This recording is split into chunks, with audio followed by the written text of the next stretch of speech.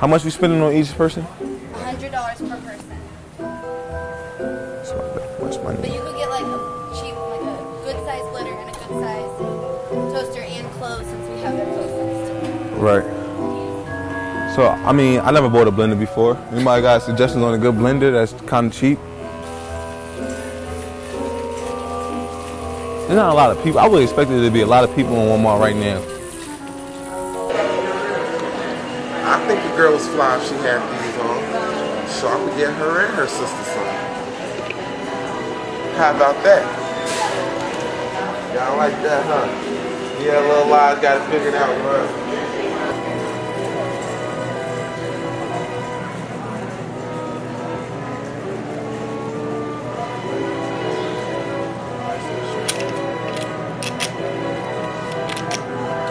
Let's not get crazy, all right? Let's just get a toaster. Okay, let's get one that matches the blender.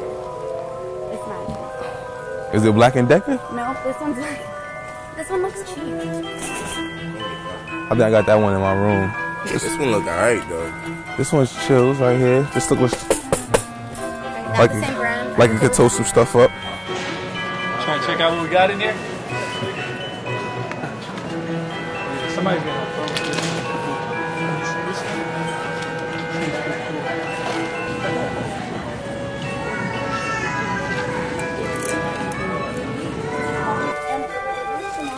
That's what we talking about. We shopping for him because he ain't doing nothing. Where he at? You can't say that on camera. Is this the doll you just create yourself? I think that is. You think that is? You know what I'm saying? Is it? Or is it? Loopsy. And it's the doll. This is the playset.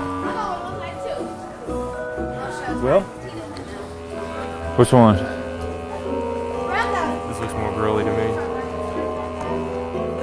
How old is she? 6 years old? We need this or this for a little 6-year-old girl. I'm saying this. It's the left one. Yeah, it's pink. Yeah, sure. Can't go wrong with pink. Can't go wrong.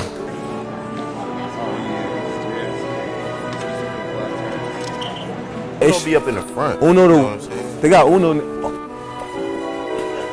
I thought that was a bird. You're talking about Uno Attack, where you press the button and the card It like fly out. Oh, there it is. Uno. Chess. I haven't played war games in a while.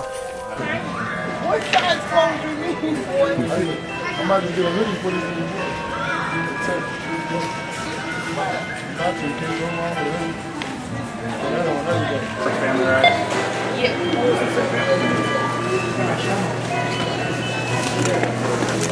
It was fun to get a little list and have to figure it out for yourself. I got a little confused on a lot of stuff because I didn't know exactly what person would want, but I thought back 10 years on what I would possibly want. But it's fun just giving back to people, making sure everybody have a good Christmas. That's really what it's all about.